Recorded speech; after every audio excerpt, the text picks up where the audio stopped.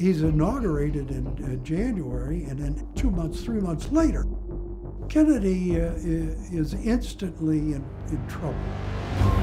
With the surprise launch of Sputnik in 1957, the Russians had squarely beat America to become the first to put a satellite into space, setting off a space race that America so far has been losing.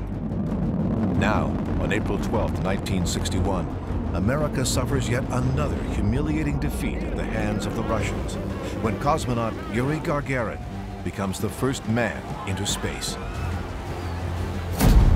5 days later, on April 17th, the failed U.S.-sponsored attempt to overthrow Fidel Castro's revolution at the Bay of Pigs becomes an international embarrassment for President Kennedy. Piled on top of Kennedy's woes is a severe downturn in the once booming economy, a blow to the cornerstone of his inaugural promise to get America moving again.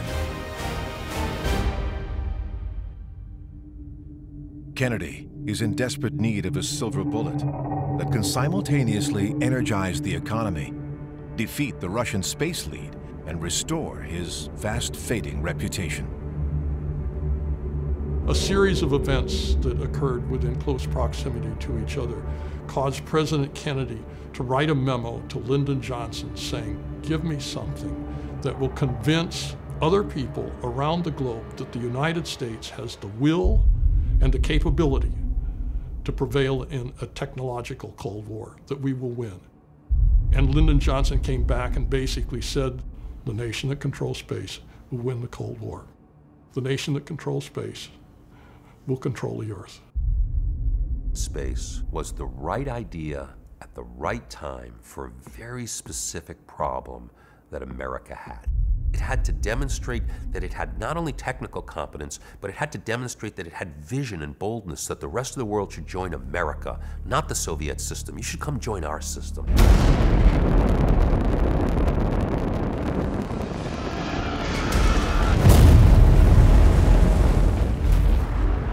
But the silver bullet Lyndon Johnson suggests to Kennedy is the underfunded, overlooked civilian organization, NASA, that to date is better known for blowing up rockets.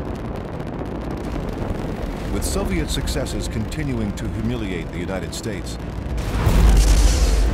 and sparking fear that Russia, not America, is going to control space, NASA is under tremendous pressure to prove otherwise.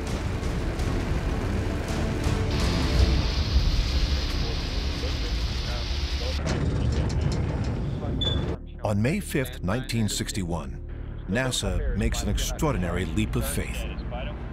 Test pilot turned astronaut Alan Shepard boards the converted Redstone rocket Freedom 7 in the hopes of restoring American pride by becoming the first American in space.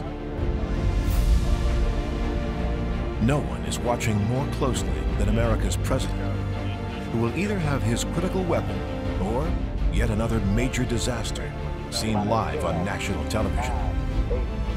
Freedom 7 will decide it all. 4, 3, 2, 1, 0.